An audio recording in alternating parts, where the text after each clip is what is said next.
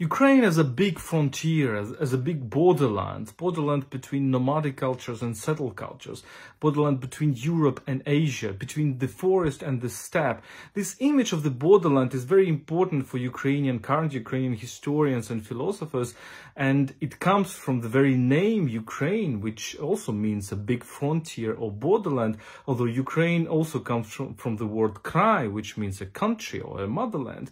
But it's interesting how this metaphor digs very deep into the past. For example, you can find it in Polish poet Adam Mickiewicz, who in his lectures about the history of Slavic people, which he reads in Paris in mid-19th century, he calls Ukraine an eternal battlefield between East and West, an eternal battlefield between Europe and Asia. You can see how this estimation of Ukraine goes into the 20th century, when Ukraine indeed became a battlefield, and from the image of this borderland turned into the bloodland, to use the famous concept of Timothy Snyder from his book Bloodlands.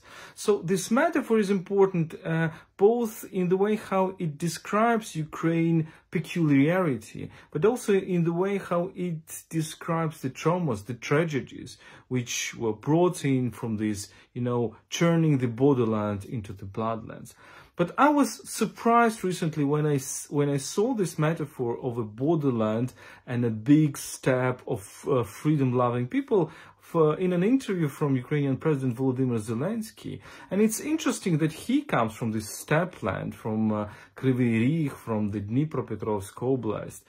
So now the industrial region, but this industrial region, whom we probably tend to think that who probably lost this sense of Ukrainian identity, or at least it is not that important than for example, in Western Ukraine, we see how it is born again probably. And this metaphor that we are people of the steppe, we are the heirs of the Cossacks, and earlier probably of the nomadic tribes who were in these, in these big Eurasian steppes, which covers 1/3 probably of Ukrainian territory. It's very interesting to see how this image of this borderland, it is probably something that unites Ukrainians regardless of the fact whether they are come from Eastern Ukraine, from Central Ukraine, or from Western Ukraine. And I think there is another aspect, very interesting aspect, how it combines the nomadic culture and the settled culture, because Ukrainians are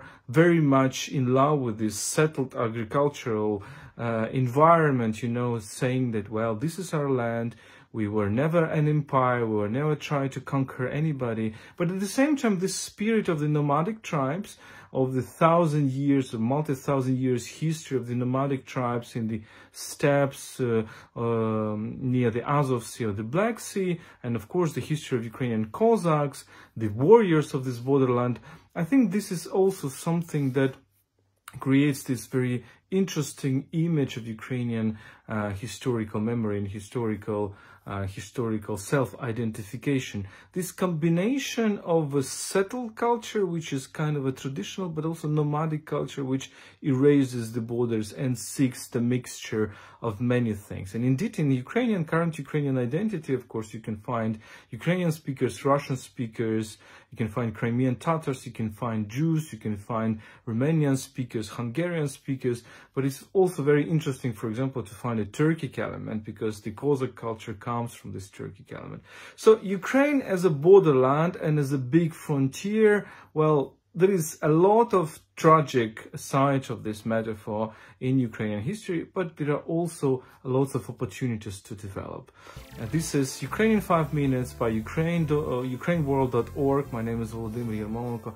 I'm a chief editor of UkraineWorld.org. I hope with these short videos we're trying to make Ukraine better understood.